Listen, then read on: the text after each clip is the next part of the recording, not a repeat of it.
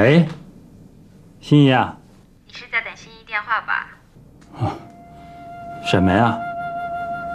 有什么事儿？我打搅你了。沈梅，你再这么客气可就不对了啊！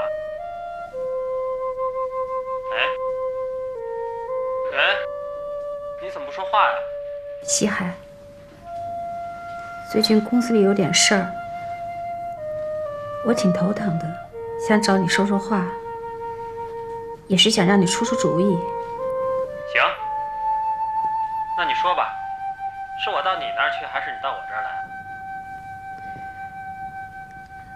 算了吧，太晚了。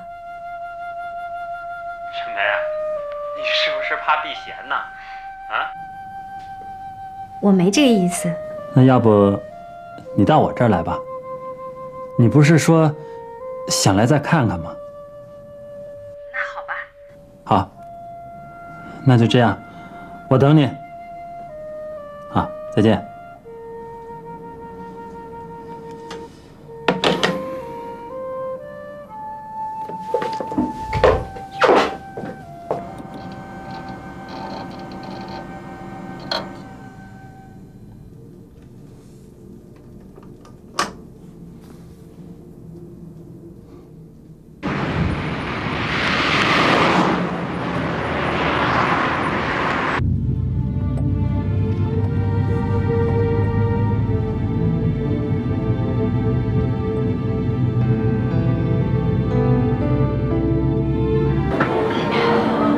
吃饱了吗？吃饱了。什么时候学会撒谎啦？我没有撒谎啊。再说没撒谎。你没撒谎，你跟外婆说，爷爷奶奶要把你接回去上学，啊？还说是爷爷说的，席家就你这么一个孙子，等爸爸妈妈离婚了就要把你接走，是不是你说的？可是也没办法。那要不然我怎么会去旅游呢？那你怎么会来接我呢？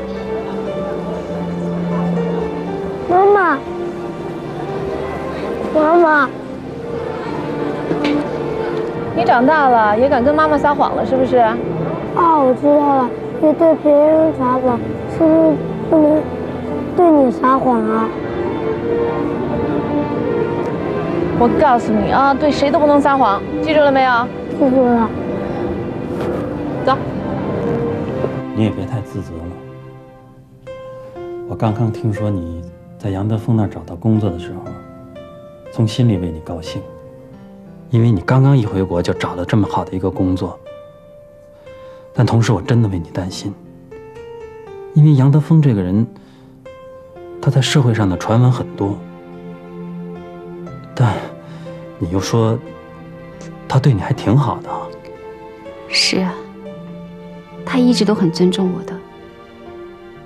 他这个人挺有闯劲，也挺有魄力，就有的时候对工人特别不好。我看到他打人的时候，就想起我在日本的工作。但反过来想，他要是不这样做，那他怎么发展呢？准确的说，从人的角度来说，他还是挺有魅力的。有时候我觉得很累，有很多事情我一个人根本就扛不住，但又没有办法。人一天天老了，回头看看以前，一点成就感都没有，连一个可依靠的人都没有。再看看现在，不知道自己在干什么，该怎么去生活。住在别人的房子里，半夜醒来，突然发现连一个属于自己的家都没有，我觉得非常的可怕。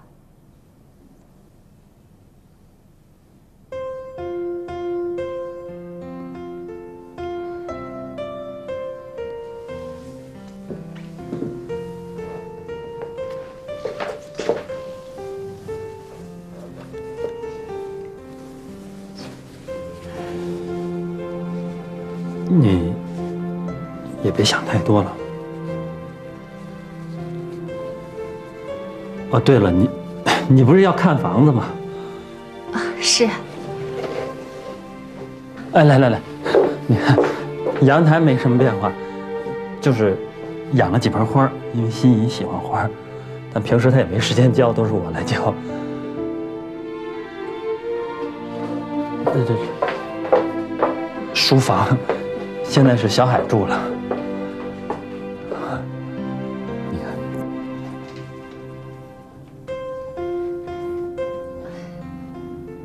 你儿子真可爱。卧室还是在这儿。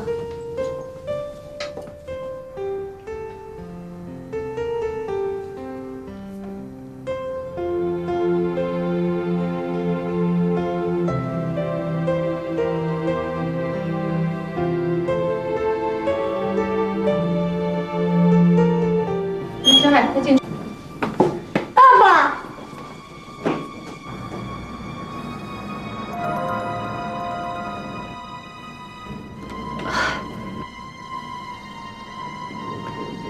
心怡你好。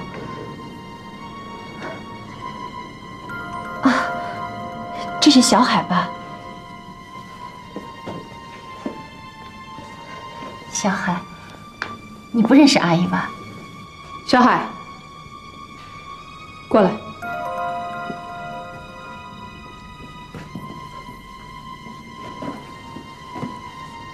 我回公司了。心怡，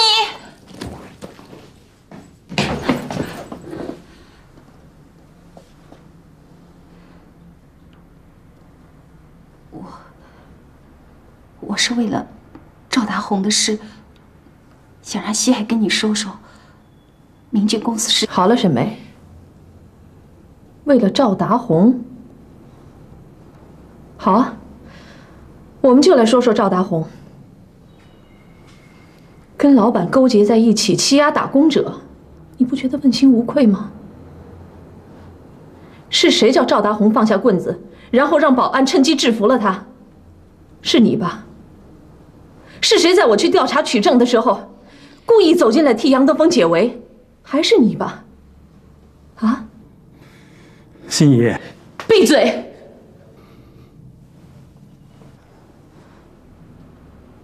我说的是不是事实？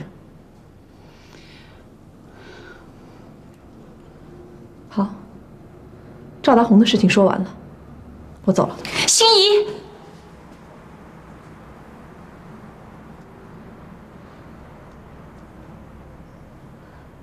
对不起，我不应该来这里的，我没有别的意思，我只是想来看一看。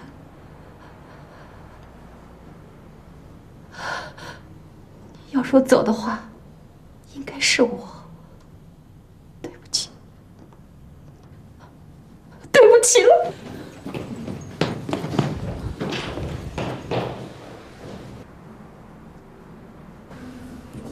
我们走。心怡，心怡，在。儿子，好好回屋去。爸爸跟妈妈有话要说啊，去。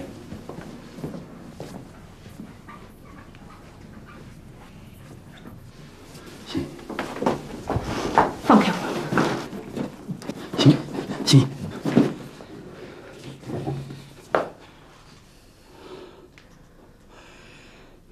心怡，你听我解释。你要解释什么？你要解释什么？我告诉你，我现在有兴趣听的是，你还记得我嫁给你的时候，你对我的承诺吗？我答应过你，如果我们结婚的话，我不会让他在咱们的生活中留下一丝一毫的阴影。你做到了吗？但是他回来了，对吧？你去接他，给他找住的地方。今天居然把他带回到这个家里来了，你到底想干什么？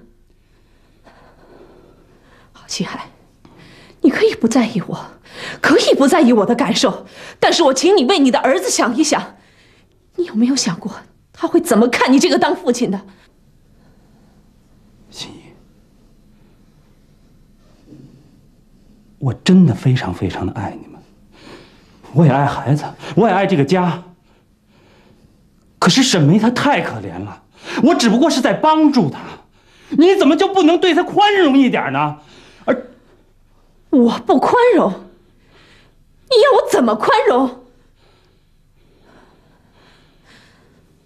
好，我走。心怡，你放开我！心怡，你放开我！我不想跟你吵架，星海，放开我！好，心怡，你别走，你留下陪孩子。我走，我走，我走。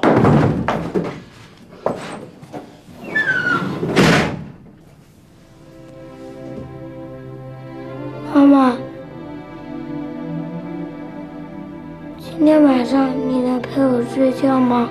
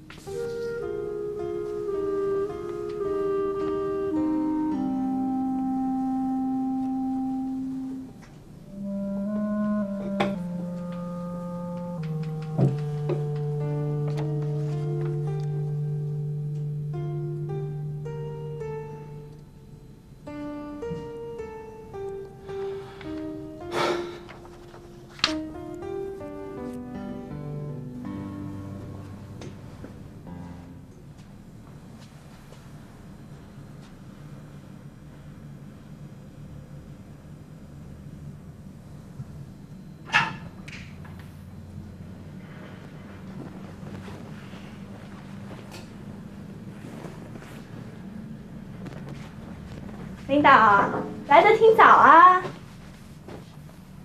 哟，脸色不太好，是不是昨天？别闹。真吵翻了？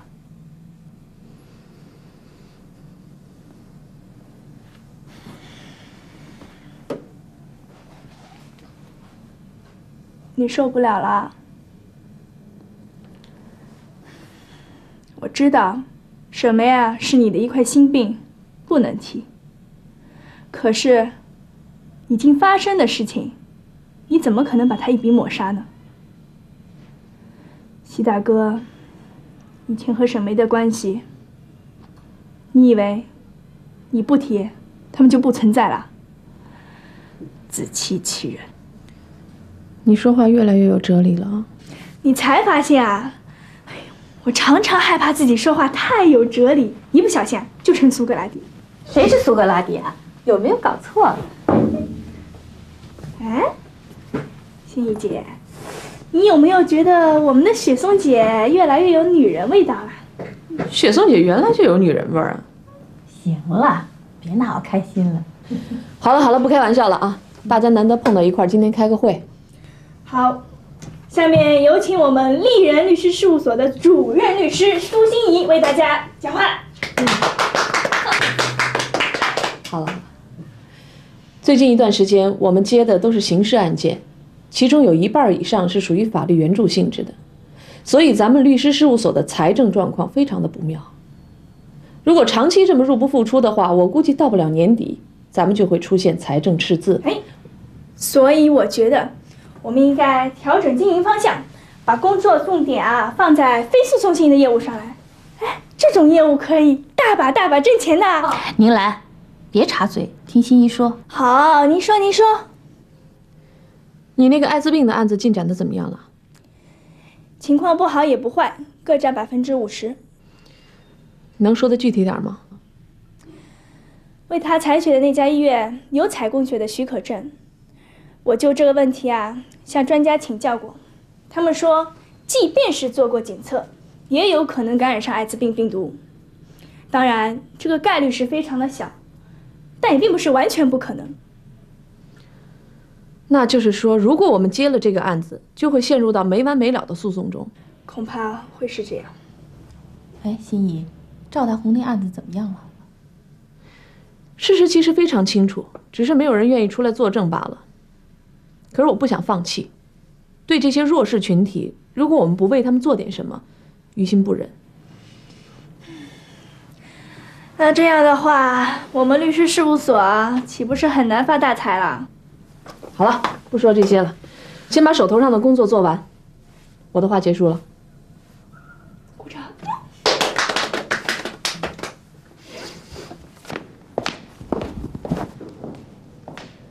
苏大姐，听说你们已经把诉讼状送到法院去了。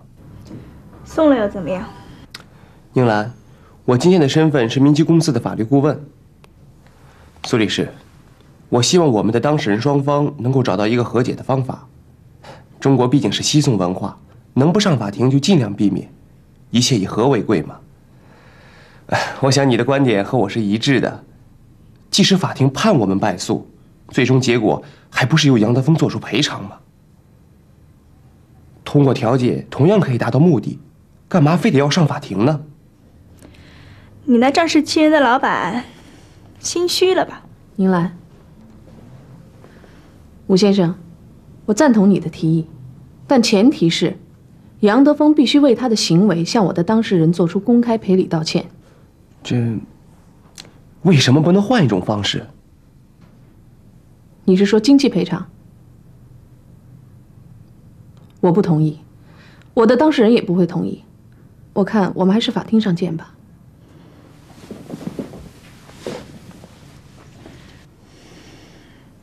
回去告诉你老板，让他等着上法庭吧。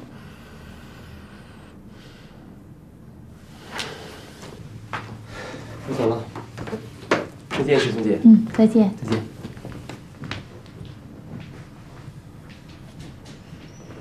宁兰，我说他的建议咱们可以考虑考虑。有什么好考虑？咱们现在因为还没有拿到证据，也没有证人的证言。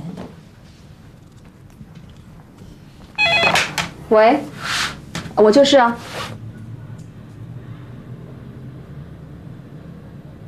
好，我马上来。英兰，哎，拿着你的东西跟我走，我们出去一趟。走了。好。杜律师，那天真对不起你啊！一到我们厂里，我们大家都躲着你。没关系，这不怪你们，你们也有你们的难处。为赵大红作证的事情，你们考虑的怎么样了？苏律师，能考虑我们的难处，不怪罪我们，那太好了。不过为小赵作证的事，我们想来想去，怎么样？我们想来想去还是不行。你们赵大红是你们的工友，那天杨德峰打人你们都看到的。宁兰，别说了。苏律师、宁律师，你们再能体谅我们的难处，可你们终归和我们不一样啊。我们去作证，反对老板，工作可就没了。对。大家想的都对，现在找一份工作不容易。小赵，你别怨我们。啊，我不怨你们，不怨。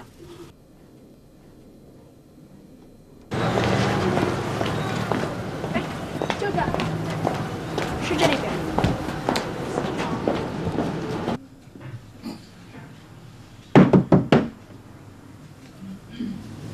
你是明基化工厂的保安吧？你们找我有什么事儿？我们是律师，想问问关于赵达红的事儿。我们随便聊聊行吗？我不认识赵大红。我们想随便问一问，赵大红被打的事情你应该知道吧？那天我休息，我不知道。你人怎么一点正义感都没有啊？正义感，正义感多少钱一两啊？如果谈正义能填饱肚子的话，我跟你们天天谈正义啊！哎，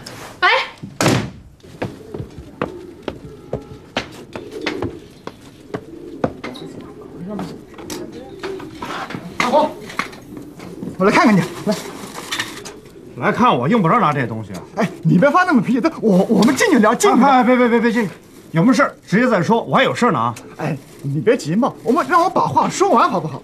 这些水果和营养米是杨同志的，特地给你买的。他今天忙，所以呢，让我来特地带我来慰劳慰劳。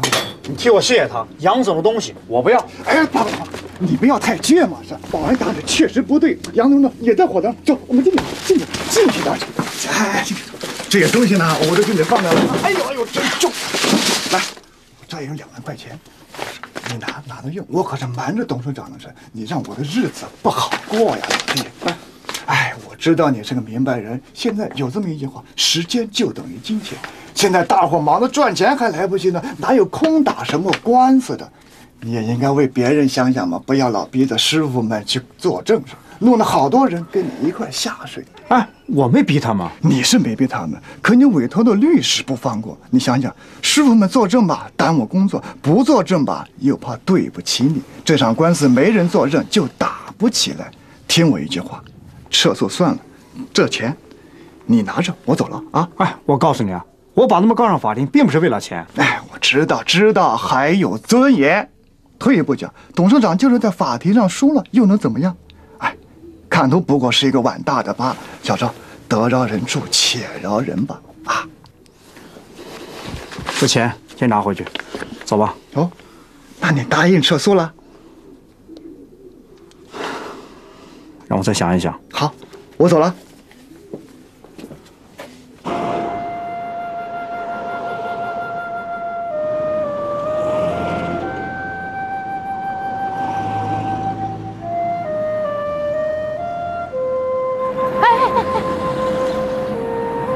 你看看，转过来看看，还在生气呢。大姐，你不生气啊？你还笑？生气归生气，事情总得解决呀，是不是？你说现在找点证据怎么这么难？人人都自私自利的。别这么想，你想想看，如果你每天都为下个月的生活费着落担心的时候，你也会跟他们一样的。我也是。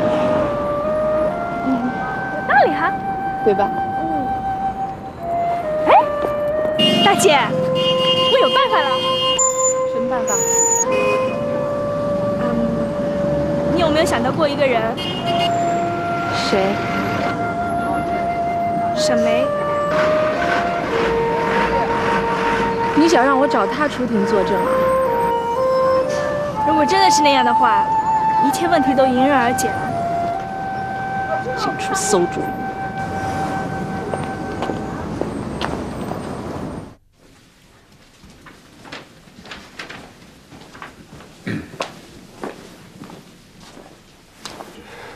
董事长，我刚才去找过你了，徐秘书说你去工地了。去谈的怎么样？他们不同意撤诉。为什么？哎，你没转告我的话，这闹上法庭对谁都没有好处的。我说了，可他们说要想让他们的当事人撤诉的话，你必须公开赔礼道歉。你不会答应了吧？我当然拒绝了。怎么搞的？连这点小事都办不好，真是个废物。董事长，你怎么能这么说话呢？我花钱养着你，说穿了就是要让你给我钻法律的空子。你要证明给我看，你不是个废物。董事长，你对中国的法律知道的太少了。我们国家的法律就像万里长城，看上去断断续续，实际上是疏而不漏。我作为一个律师，充其量也只能用一切合法手段来隐瞒事实。你说的天花乱坠。我问你，眼下这场官司，你打算怎么隐瞒事实？只要没人给赵大红作证，你就不会败诉。不过，这种事情你都应该坐在前头。对，你干你该干的，其他的事情我来处理。小吴啊，你得好好干。你就放开胆子干。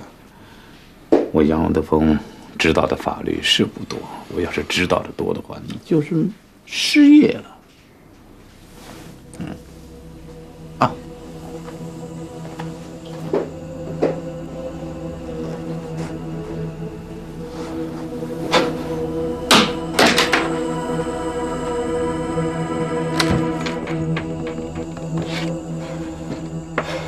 喂。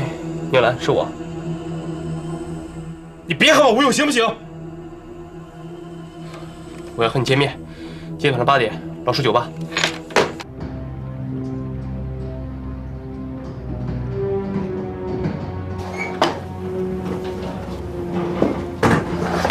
哎，陈总没来啊？怎么了？都哑巴了？什么事愁眉苦脸？来来来，抽烟抽烟，来。小付啊，来抽一支，抽一支。陈总，哎，小张，这事你怎么看？我同意小付的意见。像隧道这样大面积、高强度的工程，在灌注混凝土当中出现一些局部的裂缝是非常正常的。正常？陈总，你们先聊，我到工地看看去啊。哎，聊。刚才我又去检查了一遍，我还是不放心啊。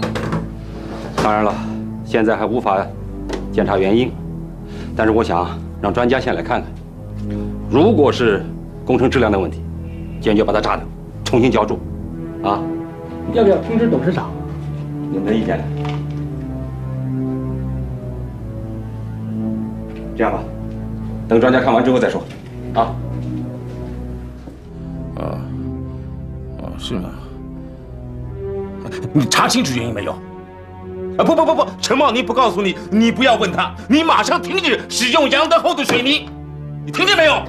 不行啊，董事长，就是停止使用，也得从后天开始啊。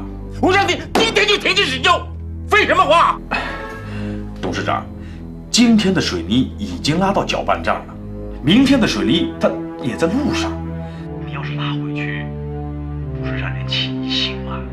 你狗日的，听着从后天开始再也不许使用。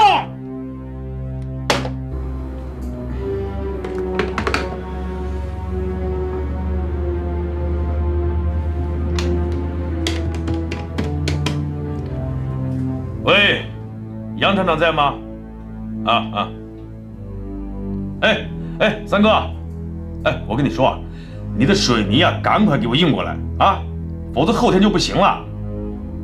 哎呀，我也没有办法，这是董事长的意思。哎，我跟你说啊，你那儿还有多少水泥啊？那这样，你把你所有库存的水泥，赶快给我运过来啊！明天一定要办好这件事儿，啊！哎，你可别忘了啊，把我那份钱给我带过来。哎，好，哎，要快啊！好。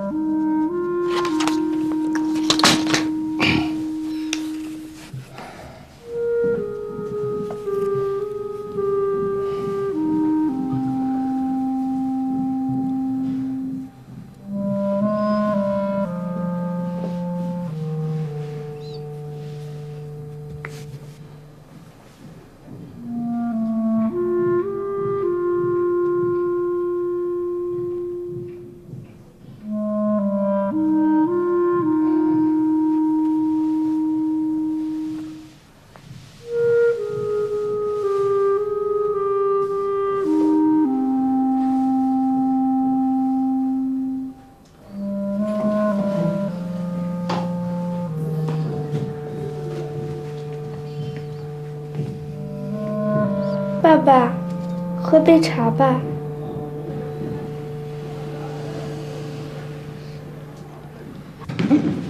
好球，球，问你好球！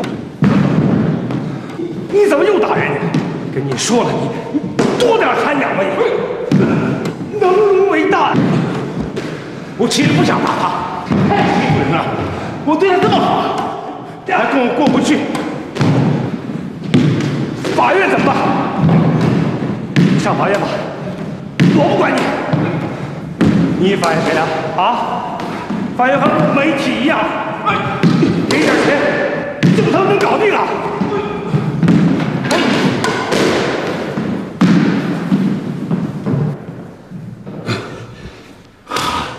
当然，这当然，您市长说的都对。我当时实际上也并不想把自己逼急，可是公司一日不可无主。我不在了，工厂怎么办？把工厂门关了，工人下岗，也不能说为了赵大红一个人连累那么多的工人，这我于心不忍，对政府也不利。你以为你谁呀？没你那公司照顾你啊！德芳，在中国办企业，你牢牢记住一点：汉山易，汉法难。法院的事儿我没办法，厂里那事儿你大事化小，小事化了。这个我倒并不担心，我自个儿做的事情我自个儿扛着，我也不用领导费心，我最多落个名声臭，臭就臭吧，反正有市长了解我。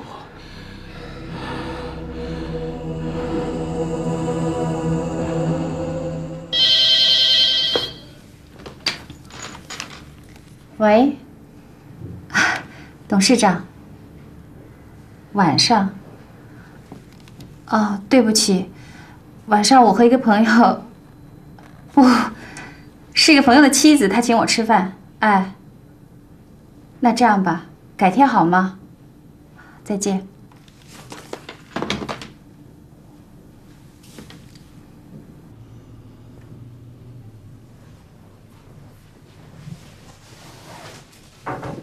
哎，有点太漂亮了吧？啊？宁兰，你说沈梅会答应给我们出庭做证人吗？难说。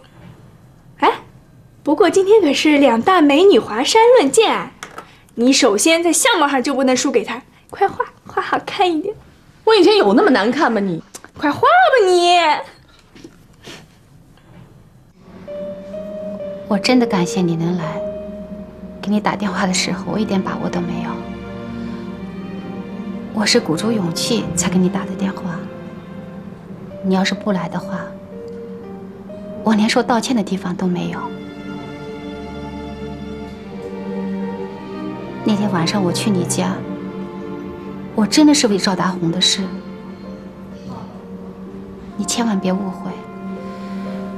我非常清楚，西海是爱你的。沈梅，那天晚上的事情我们不要再谈了，好吧？我今天来只是为了工作。你能来见我，是想让我出庭为赵大红作证是吗？你是当事人之一，我想跟你了解一些情况。心怡，我以前是学法律的，虽然以后我没干这行，我知道我应该说真话，我应该站出来作证。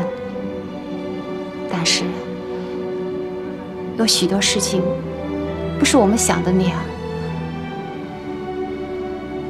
何况有很多事情要加入我们自己的感情和理解，这样事情就变得复杂了。你能明白我说的意思吗？我理解。我要是这样做的话，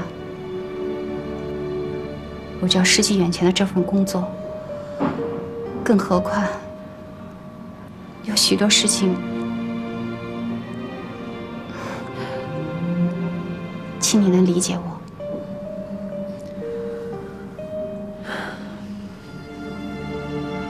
沈梅，你再好好想想。你可以保持沉默，这也是你的权利。你能给我点时间吗？让我回去想一想。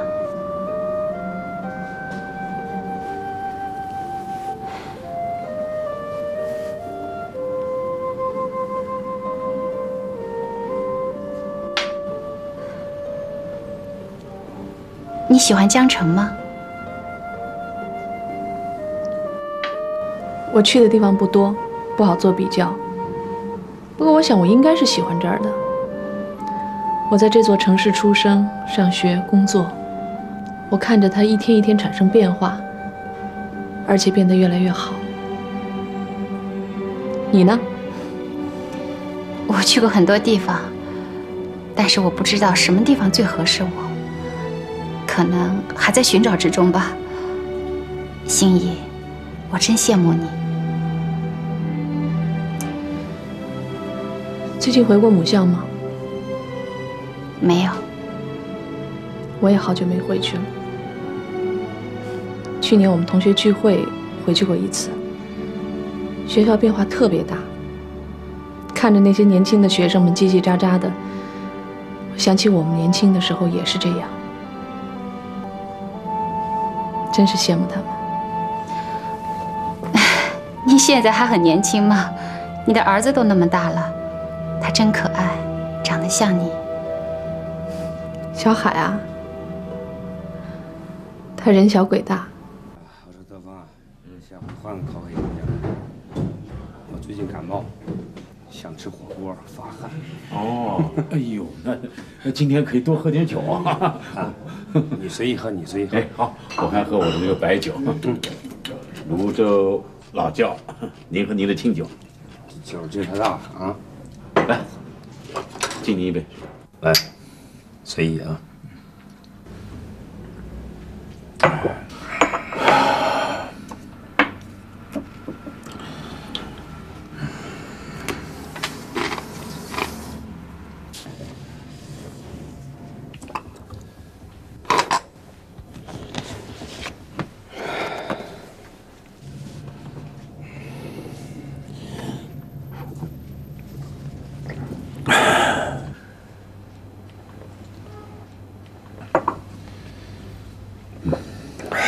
师长，你是我见到的最看重钱，又对钱个最无所谓的人。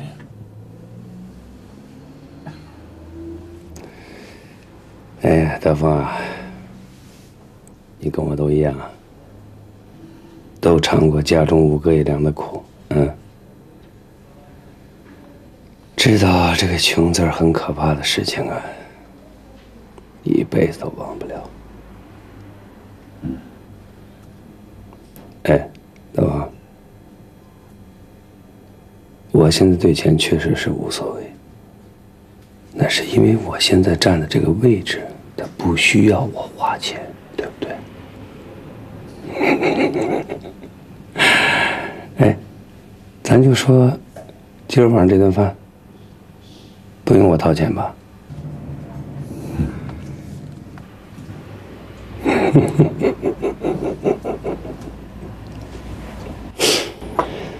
来来来，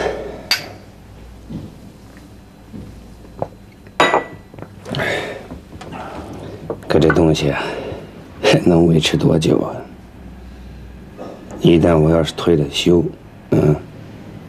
恐怕买瓶矿泉水也得我自己掏钱吧？啊？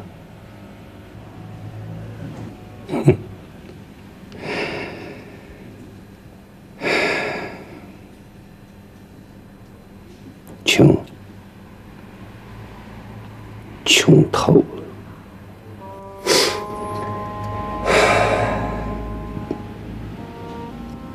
我自小没父母，是几个姐姐把我养大的。我记得清清楚楚啊，我考上大学那年，为了给我筹集路费，还有生活费，我把什么办法都想尽了。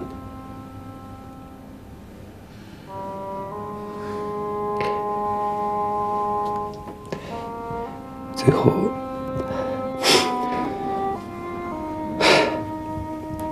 我一个小妹妹，只有16岁，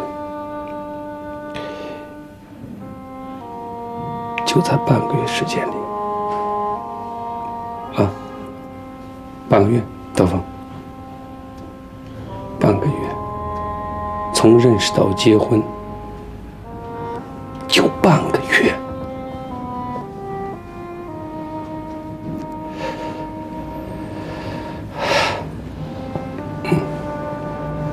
德峰，我丢人了，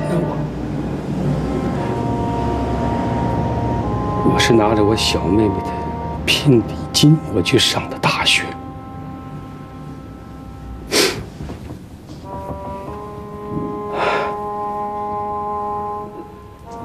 坐在火车上，我就暗暗下决心了。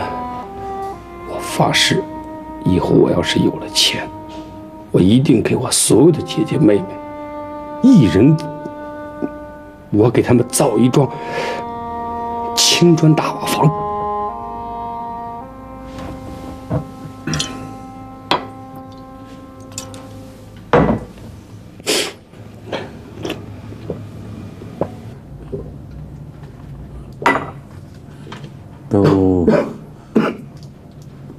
都住上了吗？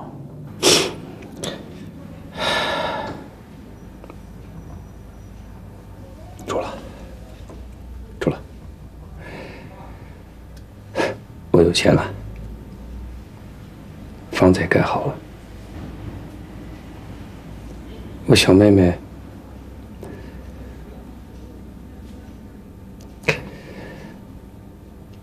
死了，也死了。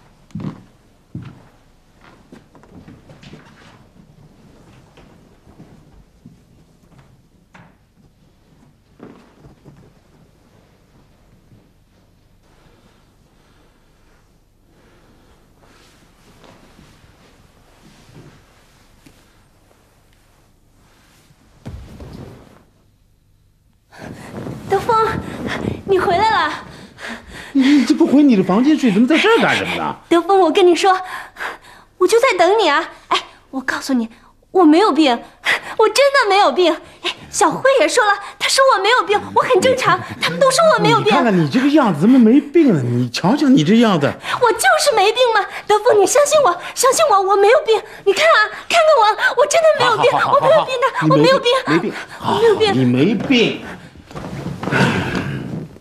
孙秀，我求你了，好不好？你让我安静一会儿。我整天在外面累得头昏脑胀的，回来以后又得不到休息。哎呀，我这辈子算是欠你了。孙刚今天晚上给你打了好几个电话过来，我告诉他打你手机，他说你不在服务区，他就又把电话打到家里来了。说什么？他让你回来听他的电话录音。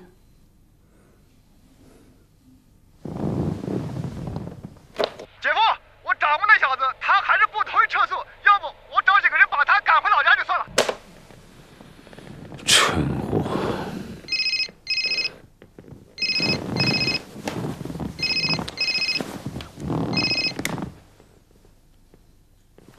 喂，是我。哦，现在有空，你说，啊。哦，好，行，你就站那儿别动，我10分钟以内就赶到。好的。德峰啊，这么晚你还要出去啊？哎呀，我有事儿。哎，外面冷，多穿点衣服吧。好，你给我上楼好好休息啊，什么都别想。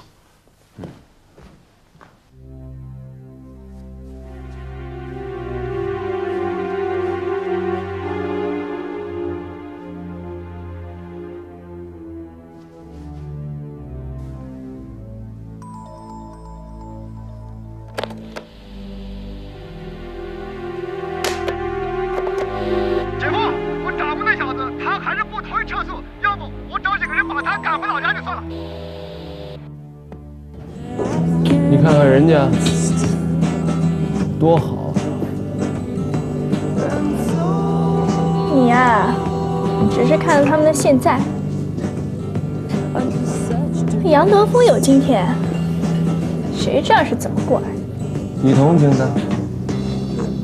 我不是同情他，我是可怜你。他这么骂你，亏你受得了？宁兰，我要不是为了你，我才不受这个气呢。田勇啊，我可警告你，别老拿我当借口。我怎么就这么难呢？做人不难，做个正儿八经的人才难呢。他杨德峰每个月开你5000块钱工资，他不达到目的，他能放得过你啊？杨德峰是个什么东西？王八蛋，流氓！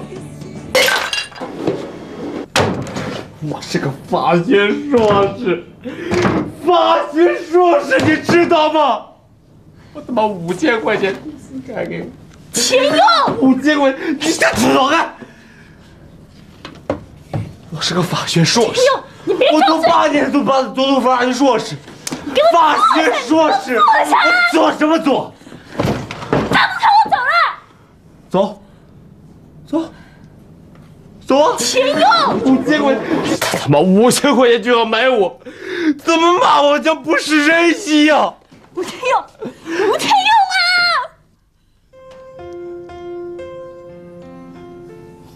你来，我没喝醉，可是我想喝醉。你来，陪我喝一杯吧，你再陪我喝一点。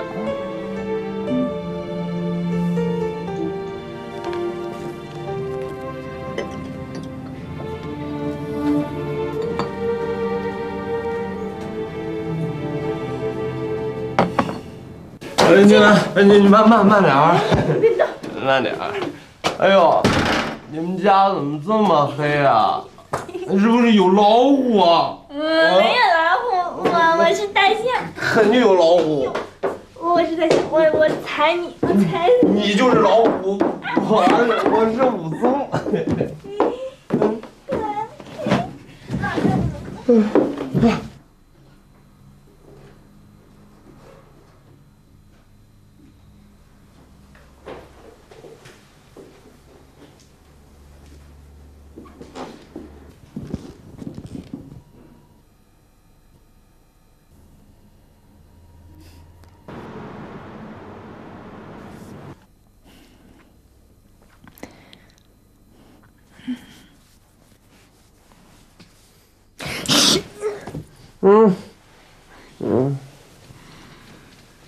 天勇，天勇，喝多了，醒醒。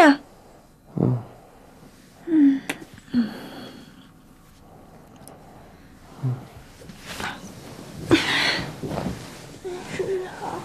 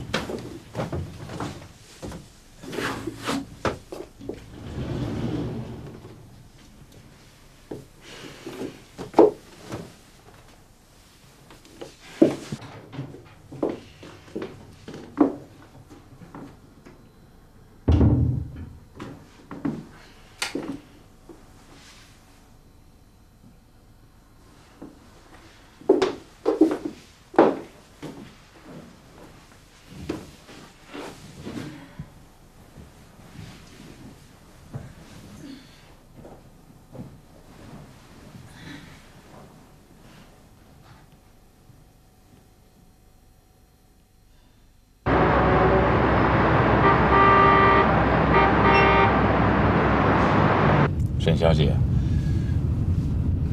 你说要找我谈一件要紧的事情，你现在是不是又不想谈这件事情？如果你不想说，那就不说了。我知道有些事情是会很折磨人的，可是人又必须要做出这样的选择。所以常常会因为自己的选择后悔呀。可能以后我会后悔，但是现在我必须尊重我自己的感觉。杨先生，我正式向你提出辞职。好，我尊重你的选择，沈小姐。总经理助理的位子，我随时给你留着。哪天你想回来了，打个电话给我，我开车来接你。随时。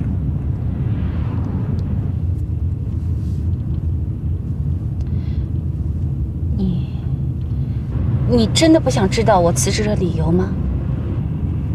不管你出于什么样的理由，我都表示尊重。我要为赵大红出庭作证，如果我不站出来的话，我的良心会受到谴责的。可是我……人都有自己的原则，所以我很理解你。沈小姐，如果你是为了我，你就不必考虑那么多了。你不必因为我杨德峰而使自己的良心受到折磨。沈小姐，你可以出庭为赵大红作证。我杨德峰不怕站在被告席上，我杨德峰敢做敢当，明基公司垮不了，我杨德峰也垮不了。因为你是个优秀的男人。我从心里真的不愿意和杨先生对簿公堂，可是，沈小姐，我希望你做完证人以后，第二天就回来到我们这儿来上班。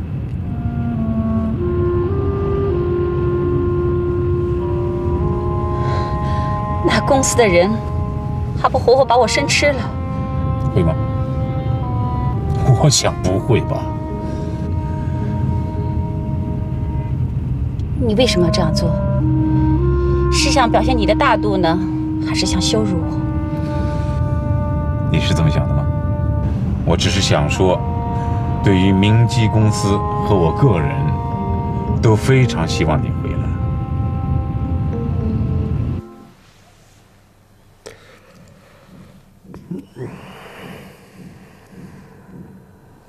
宁兰，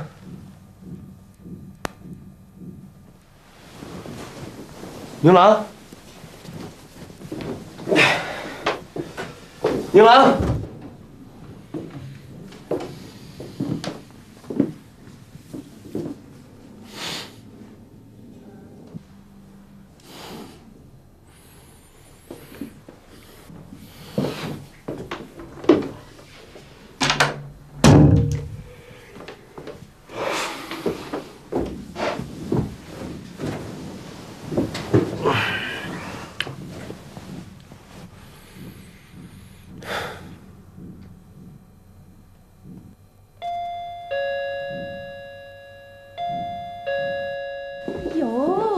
天哪，这么冷的天，你不睡的屋里，怎么睡沙发上了？什么时候才能长大呀？哎呦，哎，心怡呢？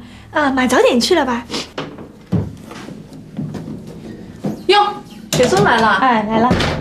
宁兰，快准备吃早点了啊！一块吃点吧。我吃过了啊。哎，我有点事跟你说，来一下吧。啊，明白。什么事儿？是这样，赵达红的案子是不是一定要上法庭啊？如果杨德峰愿意向赵达红做出公开赔礼道歉的话，并且能够答应赔偿，我们可以不上法庭。哦，有人呢托我打听一下，能不能求得赵达红的谅解，去掉杨德峰公开道歉这一条？你说的这个人是张亚夫吧？张亚夫和杨德峰正在承建隧道工程。我听亚夫说啊，在国外最忌讳自己的合作伙伴官司缠身，他能给公司造成混乱。如果是上市公司，那他的股票就会一落千丈。所以亚夫希望咱们能在杨德峰和赵大红之间进行调解，作为回报。以后咱们丽人律师事务所可以作为张亚夫公司常年的法律顾问。我估计了一下，咱们每年的收入啊，至少也得有100多万呢。有钱赚当然是好事儿了，不过我担心的是，我们一旦接受他们的条件，我们就会损害我们当事人的利益。咱们怎么损害当事人的利益啊？咱为赵大红打官司，为了什么？面子。他一个打工的，面子能值多少钱呢？说到底，还不都是为了钱？雪松姐，你怎么这么说话？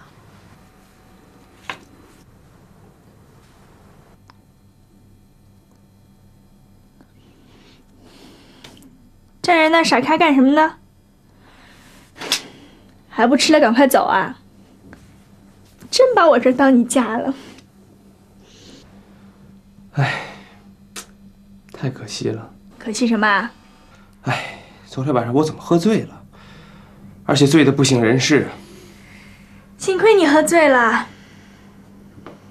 这说明我吴天用还是不能把握住机遇啊。哎，宁兰，你还记得昨天晚上我跟你说的话吗？你昨晚说了那么多废话，我哪记得住啊？我是说，一个粗俗不堪的家伙，竟敢对我霸气十足的颐指气使，就这句。好像是说过。可是今天早上，我躺在你的床上，我又想开了。就这一句话，就有许多种说法。一种是，愤世嫉俗，感慨天下不平事太多，然后拼命的想改变现状。另一种是，笑对人生，什么都看开了，然后就随遇而安，什么也不想了。那你是哪种啊？哼，我呀，我昨天晚上还是前一种，今天早上我就变成后一种了。我算想明白了，男子汉大丈夫，能屈能伸。这只是暂时的，总有一天我要让杨德峰知道，什么叫做仰天大笑出门去？什么叫做我辈岂是高来人？仰天大笑出门去啊，就是你头顶着锅盖，身披着麻袋，要扎海带，你以为你是东方不败呀？我让你笑，你坏蛋！讨厌啊！哎呀，你看我刚弄好，又给你弄坏了。哎呦，不行了，不早了，我得赶紧走了，要不我迟到了。跟欣怡姐他们打个招呼。还打什么招呼呀？未婚同居多不好意思啊！美死你！